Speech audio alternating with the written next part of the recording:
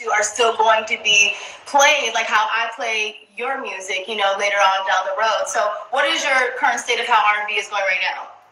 It's kind of weird. You know, I feel like people want more music quicker.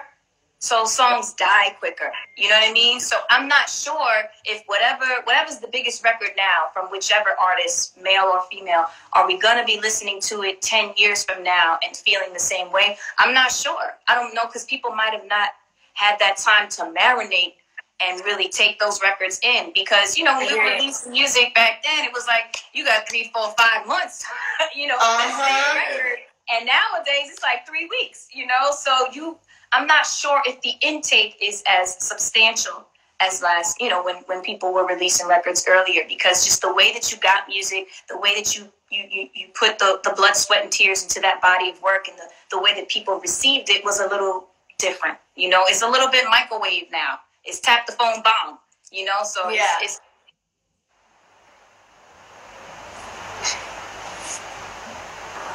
sorry. Oh, okay, no, you're good. Today your big day. Okay. All here for it. But no, I understand. But look, but still, you always gonna be reigning queen of R&B. That's what we're just gonna leave it right there about. I mean, and I understand what Ashanti said too. It's because, like, at that time we were growing up, watching the 106 in Park and seeing Foolish on the countdown, seeing Baby on the countdown, just seeing Ashanti take over 106 in Park. So now, you know, we're kind of not going through as much as we did when we were younger, from relationships or friendships. So, like, the music back then hits different. Like, we can still bump all the Ashanti records, all the Keisha Cole records, all the everybody else records, because we actually experienced something when it came out. Yeah. So I think, like, the timing of everything, we got to really soak in an album completely. And you know, I always say music is so abstract, you can't really put a feeling to it. But when you listen to an album, to a record, it's supposed to bring you back to a feeling that you felt when you first played it, you know, and that's what you guys have been doing. So that's why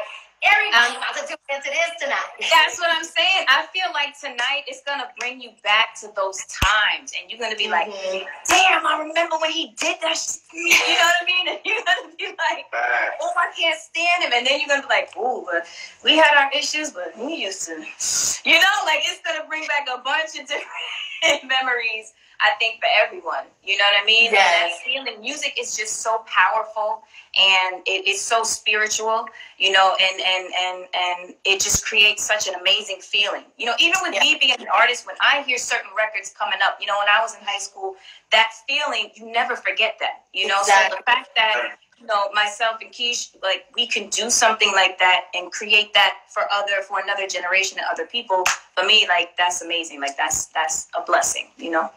Yeah, that's a big fact. So, Ashanti, the main question is, are you dropping new music tonight, or, like, when can we get new music from Ashanti?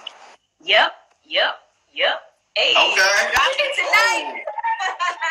Wait for tonight. Yeah, okay. I We here for it. Play the snippet for y'all. Is there like a Come on, Ashanti. We need that snippet. We here for it. It's on the computer. It's on a computer? I wish I could play a snippet. Would it work though? If I played it from the computer? No, because the speakers on this computer is busted. But the record is called 235. I'm very excited about it. It's called 235/I Want You. It's super sexy. We got some stuff coming. I did some sexy stuff to the record. What's the concept behind the 235? Waking up at 2:35 in the morning and fiending for that person, and it kind of is just like they're embedded in your soul. So every time whatever it is that you're doing in your day, and whatever work you have to do, and whatever you're supposed to be focused on, this person just pops up. Whether it's a text, whether it's something that reminds you of this person, and it's just like it's in here. It's like I'm in that song. I feel it, girl. But look, Ashanti, you know, one of the reasons why the Verzuz was delayed was due to you contracting COVID. So, you know, talk about just like about your experience dealing with it, you know, maybe even the severity of how, you know, fast this disease can, you know, just spread. What was it like for you? So here's the thing. I literally, my bags were packed. My stylist was at the house. we had the jet waiting. I literally went to take the test as like a precaution. Like, okay, let me just do this. It's part of the thing. I had all my stuff ready. You know, we're ready to go. And when they said positive, I was like, who? You know, I was like, not me. And I was just so dumbfounded. And I was stunned, genuinely, because I couldn't believe. And I'm not saying it like, oh, I'm invincible, I can't get it. I'm saying it like, I wear my mask, I sanitize, you know, I had a shield. Obviously, I had just gotten back from Nairobi in Kenya, and I was around 13 people every day. You know what I mean? Mm-hmm. And we were like doing videos and eating together, and you know what I'm saying? So it's like, how did I get this? I didn't get it from traveling. I didn't get it from going to Africa. I got it from hugging a family member in my house. You know what I mean? And that's the part that's so scary, because everyone is worried about going outside and going to the supermarket and doing this and doing that.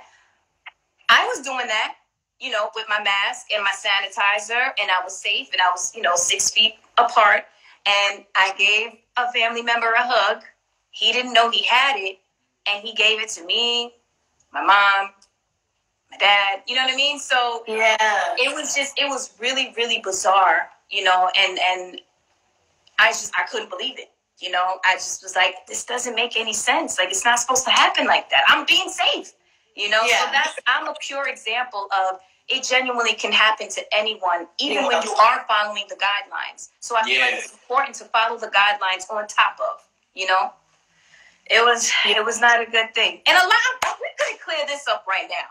I'm about to say, clear the air. I'm really confused on how someone would think that I would fake COVID, that it would be, you know, something that's made up, or I'm trying to not, like, that was so bizarre to me. You know, you kind of not really, you know, the knowledge isn't there, for lack of words,